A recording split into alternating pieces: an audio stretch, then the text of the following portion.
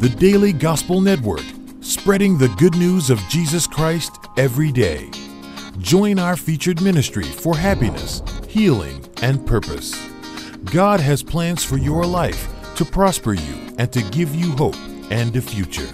Join us as we proclaim God's love and help you step into your season. Coming up on the Daily Gospel Network. Welcome, church family. I'm Renee Johnson with the Daily Gospel Network, where we bring you the Lord's Word every day from some of the country's most inspiring churches and pastors. And today is no different. Let's check out one of the newest members of the Daily Gospel Network.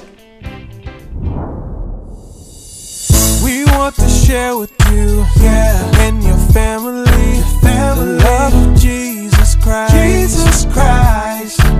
So tune in, and we will grow together to increase our faith with God with One Touch Ministries. We're touching hearts and changing lives with One Touch Ministries. We're here for you right now.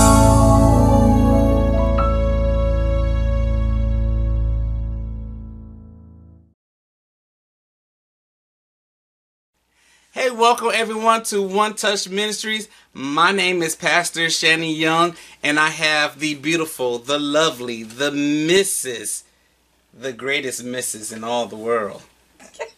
First Lady, Apostle, Ambassador, Nydetra Young is in the house. Woo! Yes.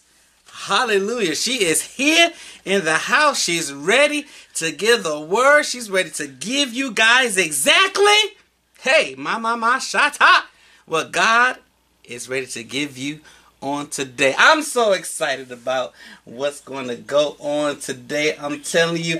And today is her day to give a word. And who she invited? The little humble servant. The little lonely Shannon Young. I'm telling you, I'm just so honored to be here. Mighty woman of God. And how are you feeling on today? I'm trying not to bust. But ladies and gentlemen, listen, I am so happy to have Pastor Shannon and all his enthusiasm that goes along with it. I'm just glad to have you with me, Pastor, because, you know, I always say it, we do so well together than more than apart. So, yes. High five. High five. Amen. Awesome. Yes. Thank you so much. So, listen, we have some exciting things that's coming up. Amen. And if you have not subscribed to our YouTube channel, make sure you go to YouTube, subscribe to our channel, look for One Touch Ministries.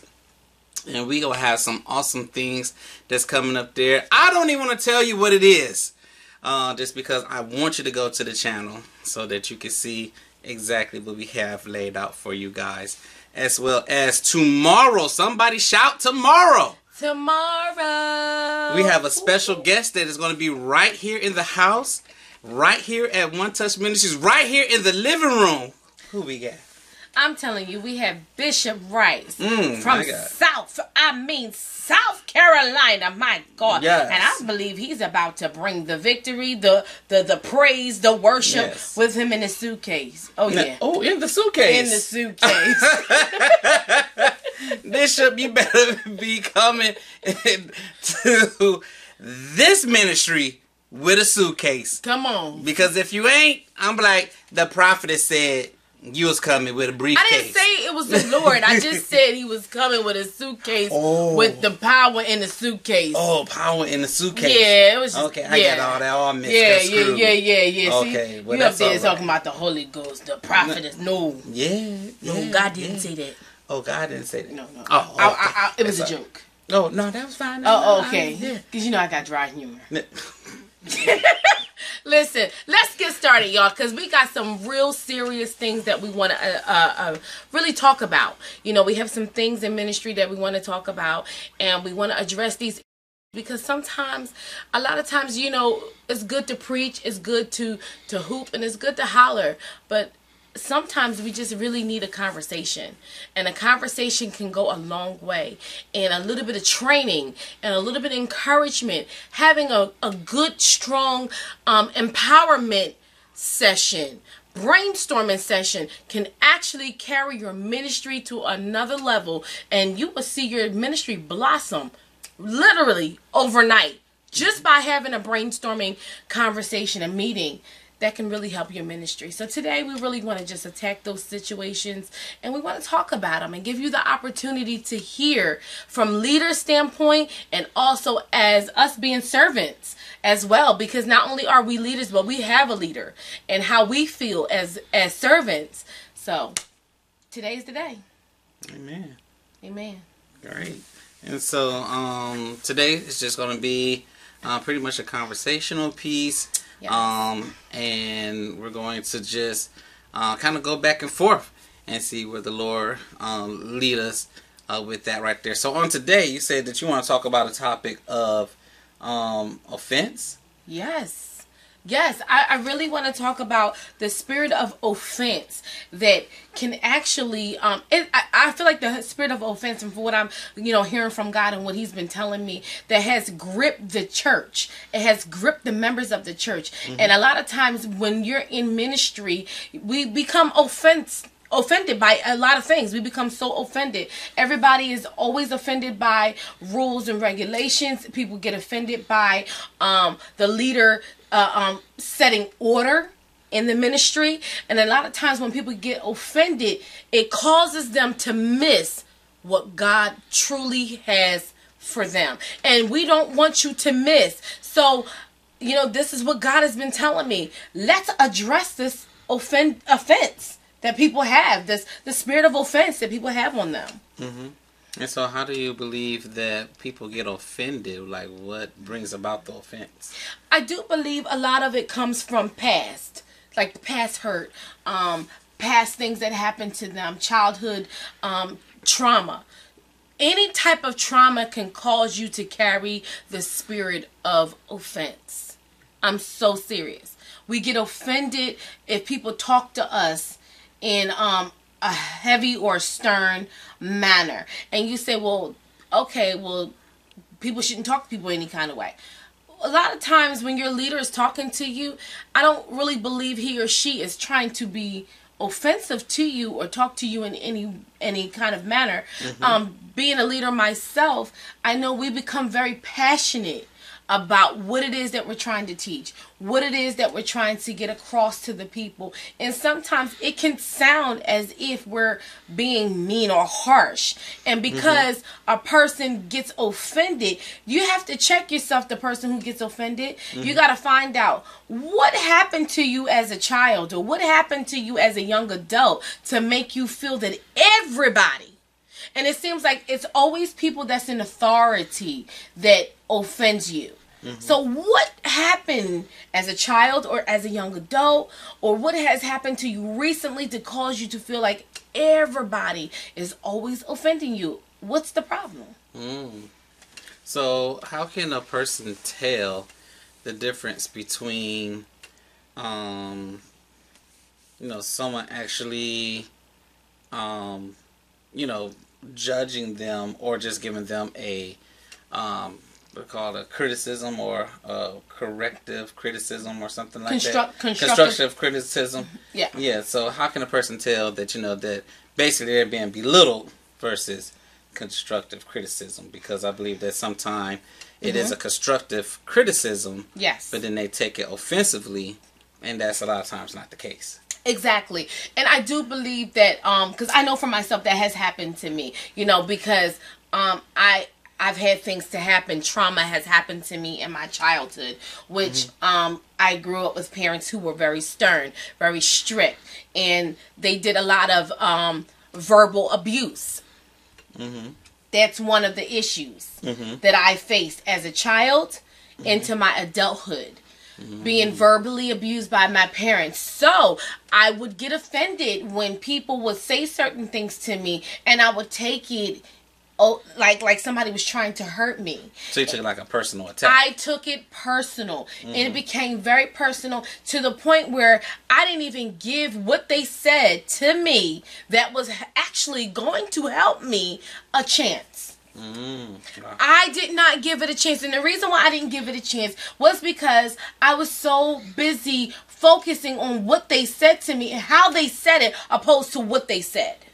Gotcha. Okay? So I was so concerned of their tone to the point where I missed the whole entire mark. So that's why the Holy Ghost has been dealing with me about people who get offended by everything, the spirit of offense. Don't allow offense, the offense spirit, the spirit of offense, being offended by everything that people say to you, cause you to miss your next, your purpose, your destiny, your future. You can miss out on so much because you are so scared that somebody is going to snatch something from you, opposed to actually somebody pouring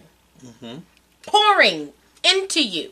You know, so once I got over my trauma, my personal trauma, and I got healed from the trauma, that's when people would give me I don't even look at it as criticism. I look at it as constructive. Okay. And like you used to tell me, chew up the meat, spit out the bones. Okay. And I tell you, sometimes I don't even like to say spit out the bones, because sometimes the bones will actually cut away what's not supposed to be there.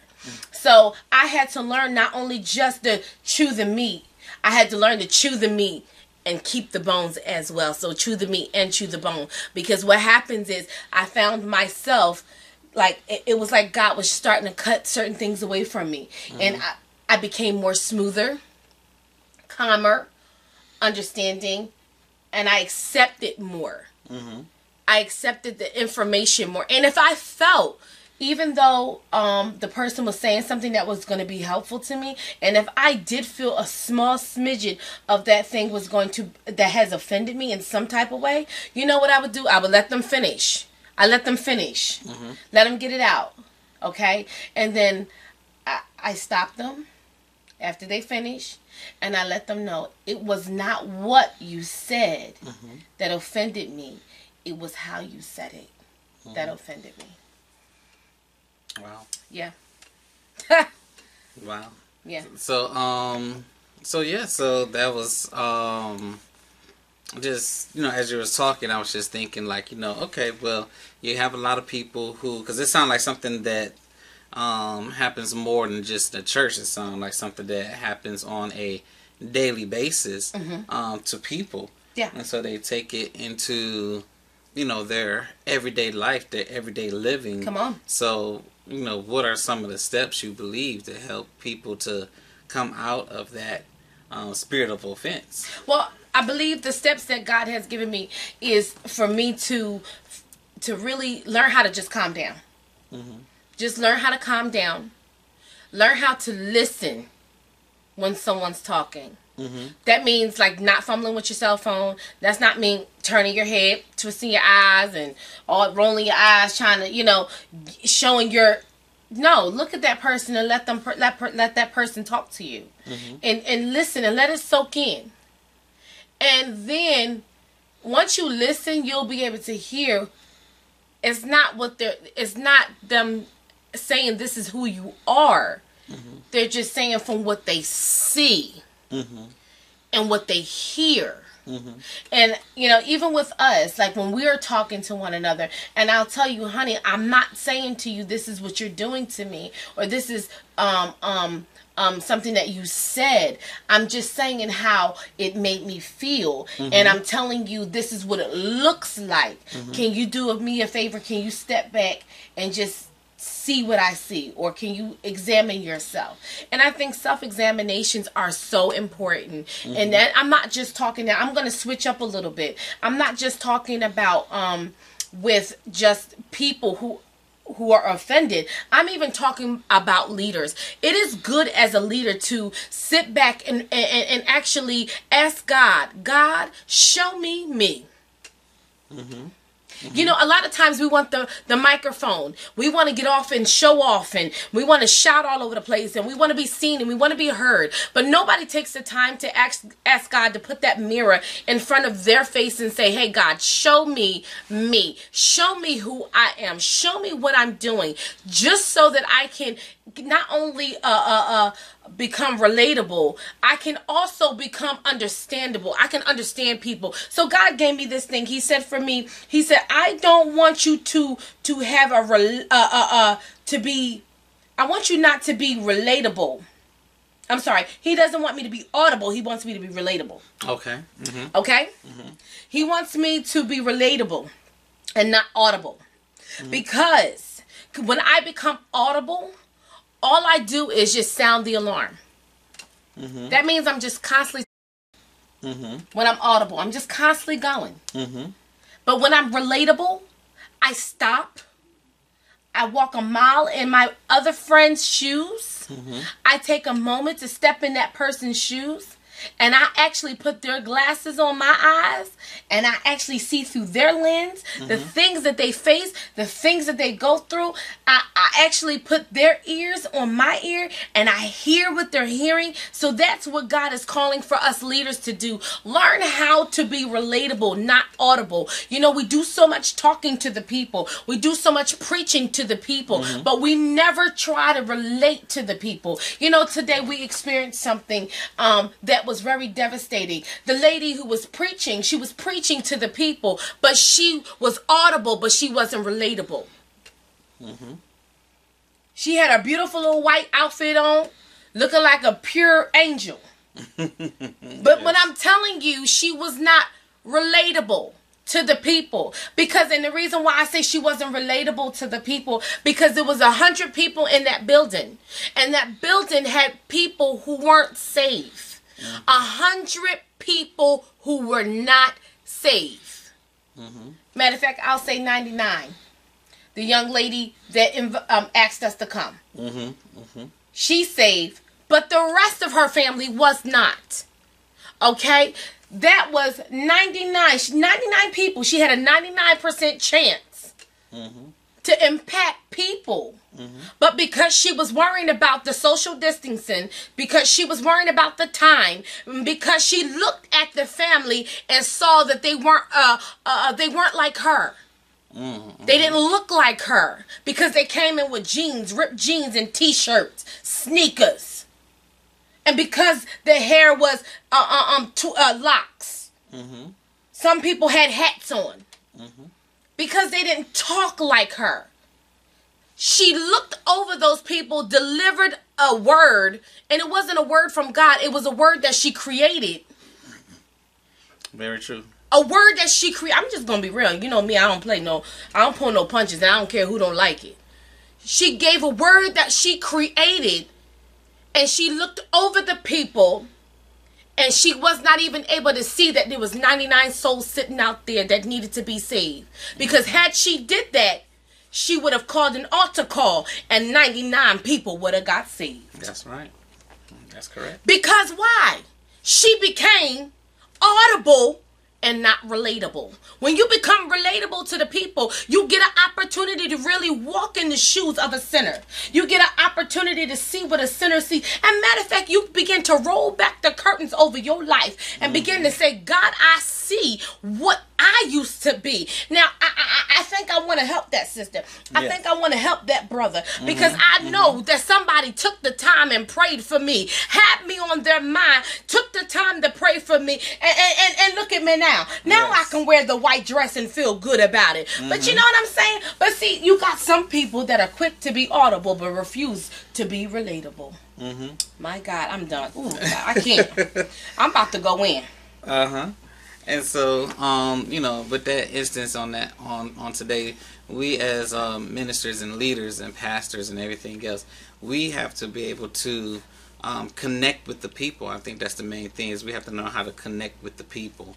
We have to know how to, you know, address whatever needs to be addressed, but also connect with the people. Like I said, those were souls that were right there hanging in the balance. Yes. And because they were souls that were hanging in the balance, you know, us as ministers, we as ministers and leaders, we have to be able to say, hey, you know, although this may not be, you know, the situation right now, but hey, there is a cross that has blood that has been shed just for you.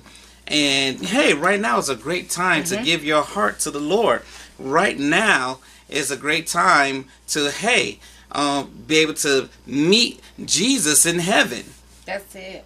Regardless if they believe, because a lot of people don't believe like you believe. That's right. You know, you have people that have other religions and stuff like that, you know. Yeah. But when there's an air opportunity come on. to be able to have those people from different religions and they're around, you know, hey, preach the gospel. That's it. And if you want to tune up, you can tune up in Jesus went to Calvary to save a wretch like you and me. Listen. Preach that cross. Come on. That was the time that she should have been preaching the cross instead of talking about what the girl did. Everybody know what the girl did. Right. Everybody knew where her past was. Yes. But she was dead and gone. We needed someone to speak to the living. Yes. Someone that was going to relate to these people. You know, it reminds me of a saying that I was told. It's called crepe hanger. Crepe hanger. A crepe hanger is a person who looks at the dark side of everything. Every situation. Always has something negative to say. They're a killjoy. Yes. They kill the joy in every situation. Come on. So I'm telling you, leaders today, don't be crepe hangers. Okay? Don't be crepe hangers. Don't be a killjoy. God wants us to have joy. And you know what? We need to bring the joy. We need to bring that sound that's in our belly. We need to give people, but see, a lot of times we can't bring the joy when we don't have no joy. Wow. Because your life is messed up. Your life is tore up and things ain't going the way you want them to go. A lot of times you want to kill the joy of other people. Or you get angry because other people have something that you don't have, which is joy. A lot of times they don't have no money, but they got the joy. And you get angry about that because why? Your life is all jacked up. Leaders, get your life right. So you can preach the gospel properly to the people of God. So you can bless these people and give them the word of God from a good heart, from a good place. See, you know, a lot of times we as leaders, we don't understand. People watch us. Yes, that's very When true. the young lady, we were coming out of church and the young lady told me, she said, you are more beautiful in person than you are on TV.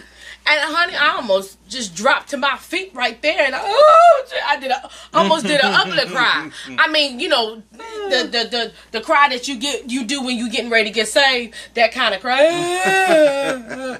I was getting ready to do the ugly cry, but the Holy Ghost let me know later on that day. He said, had you came out the church cussing, fussing, screaming, and hollering, she wouldn't have been able to say that to you. Come on. But because I had joy when I came in, and I said, okay, I'm going to have the unspeakable joy. Glory to God. When I leave out, I came in one way, but I'm going to leave out even better than what I came in. Yes. She was able to say that, and I was able to receive it. So this is what I'm saying. Don't keep going to the church house. Don't keep doing these lives on Facebook. Don't keep doing things to cause the extra people to sow into the ministry, and you not sowing in with joy. You're not sowing in with happiness. You're not sowing in with love and understanding. You know, being a pastor's child, a lot of times, you know, my parents weren't happy. They were happy in front of the people, but they were sad behind closed doors. God is calling for y'all to stop being sad behind closed doors.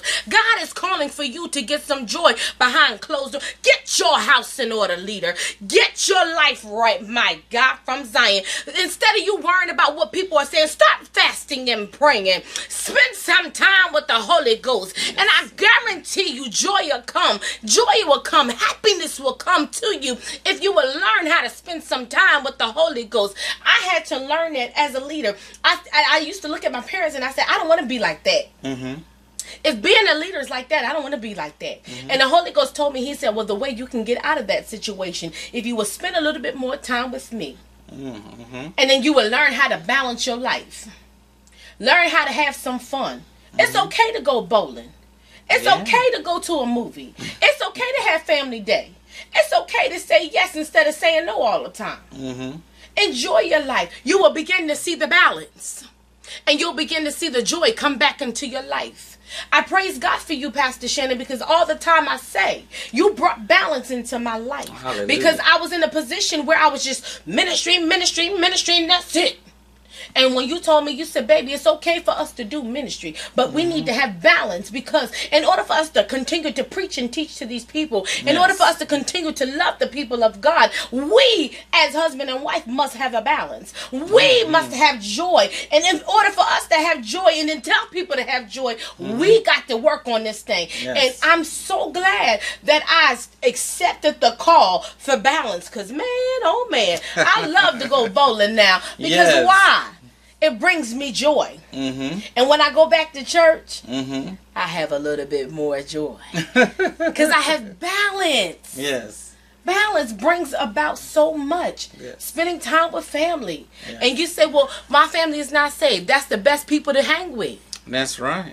Stop worrying about, stop being religious.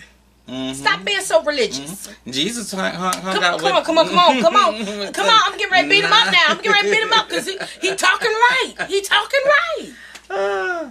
And this is the kind of things that you must understand. Well, if your family, they're not saved, those are the ones that you need to be around. You don't have to preach to them, but you have to be relatable. Yes.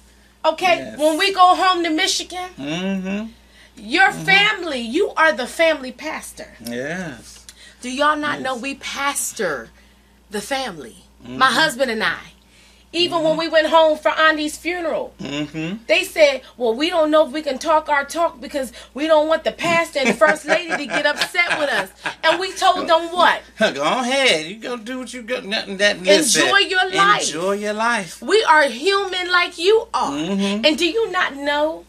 They begin to talk and they begin to say how they want to change their lives. Yes. And they want to turn things around. Yes. And the message that you preach, how it touched their hearts and changed their lives. Yes. My God, from Zion. Hey, glory to God. You actually said, touch their hearts and change their lives. You better go ahead with the church slogan. Okay. She's been trying to get that together for the past... This is our 21st episode. And let me tell you something. My wife every single week be like, and what is it again? And what is it again? And then, as y'all know, we have the church song now. And she be trying to sing the song. And she be like, and what is it again? She then finally said, touch your hearts up, my God, and change your lives.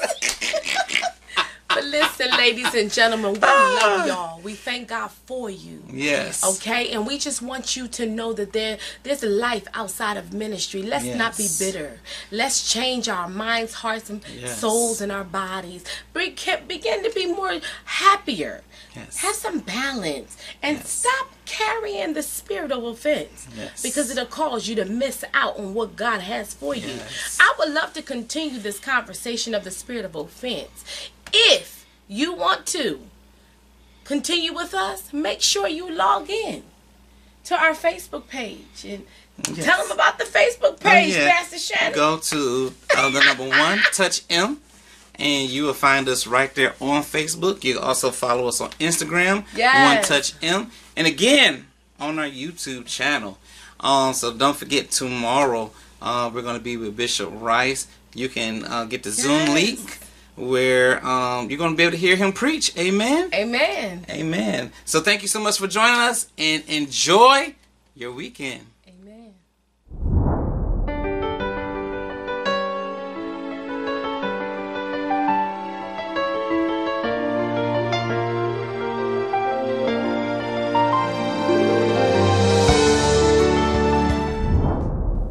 For more information on today's Spotlight Church, visit them on the internet and follow them on social media.